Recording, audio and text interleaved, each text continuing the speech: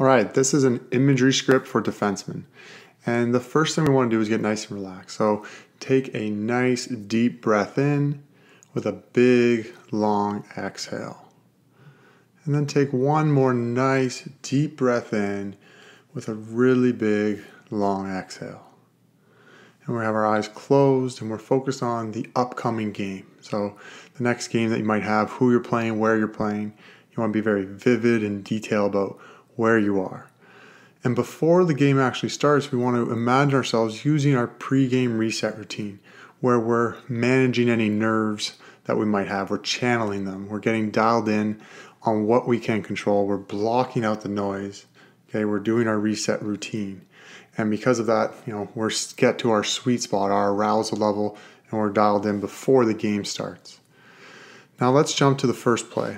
So this play will be a dump in and you're back checking, you're going back hard for a puck retrieval. You do your shoulder checks, you take a good angle, and you take the net and stop. So then you make a quick up on the strong side. Then you work hard and you get up the ice and you're looking for numbers. You're making it a 3-on-2. You drive to the front of the net, there's a shot on net, and bam, you bang in the rebound. Okay, good jump in the play as a D. And while you're imagining that type of a play, I want you to focus on what you feels like. So focus on the feel of controlling the play, slowing it down. And then also having that urgency to make the quick pass. And then you feel like you want to be hungry, you're looking for the puck, you're aware, and you're trying to be an option as you join the rush. The next play starts with a dump in. And so the forecheckers are going in and they get the puck. So you're gapping up. Make sure you have a tight gap and you're being supportive. Your team has the puck, and as they're coming around the net, you're calling for the bank pass. You recognize that there's space. The forward moves it to you, and then you're using that puck in the space that you have to then move in. You recognize there's an opening, you walk in near the top of the circles, and you take a slap shot, you take a howitzer, and you go low blocker. There's a rebound, bam, forward jumps on it, goal. Right, now really focus also on, while you're imagining this, what it feels like. You're comfortable and excited to gap up. You want to be a part of the play. You're prepared and you're playing with speed and confident. And then you're also feeling like you're a threat and you're opportunistic. You want to help create offense for your team. Now, the next play is on the power play. So you're going to be playing on your strong side. You're receiving a pass and you're walking the middle of the ice, right? Like, just walking the blue line. And then you're going to look for a pass back to the center, back pass to the side that you came from, and then they get it back. So it's a little give and go play, and then you pick it up while you're moving to do a fake shot, and then you open it up and you go low blocker. So just making some give and goes at the top. And what really, again, matters, how you feel while you're working the top of the power play. And so as you're doing these moves, you feel excited, you're willing to take that risk, yet you're also calm and you're focusing on creating space for you and your teammates. You also feel in control and very confident. You're able to deceive the goalie and feel like a sniper when you shoot. Now, at this point, we want to do a mid-game reset routine. I don't want you to focus on making a mistake, but you might feel that you're off, you're distracted, you have that pink elephant in your mind, and so we want to clear it. And so just imagine yourself on the bench, taking a deep breath, doing your reset routine, and clearing your mind, accepting and letting it go. Now the next play will be a neutral zone play where the other team wins it and they go D to D.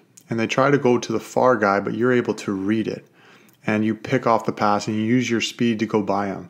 And then so you're attacking off the rush and you take a shot for the, intentionally for the rebound, low pad, far side, and there's a rebound and you score. Again, how you might feel during this play becomes really important. You feel light, you're alert, you're prepared. Okay, you have a tight gap and you feel assertive. And then you also feel explosive and you feel smart and confident attacking off the rush. The next play will be a D-zone face-off play. So you're going to switch sides and you pick up the puck off a rim. And, so that your D partner is giving it to you behind the net.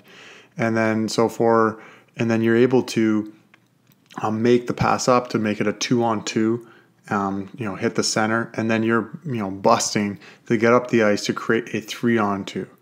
And so you're now staying back because you're the late guy in, you're the open guy, you call for the puck, you get that pass, and you take a one-timer, low glove, snipe, goal. Again, some of the feelings you might have is being prepared for the face-off, You're exhilarated, you're excited about being an option, you're confident, you have lots of energy, and you're willing to take that risk to jump into the play and pass up the middle. And then as well, you might also feel very aware, ready, certain, confident. You feel like a threat as you take that one-timer. Now the last play I want you to do imagery of is another power play.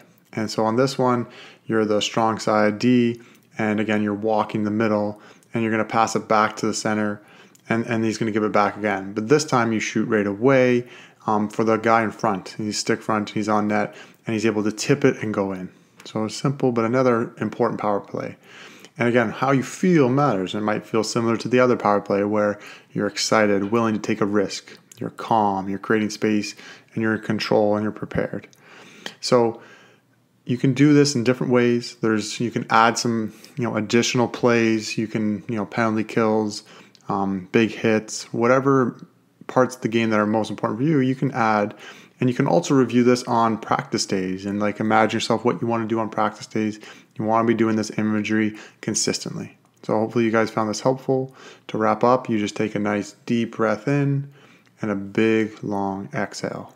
And one more deep breath in and a big long exhale.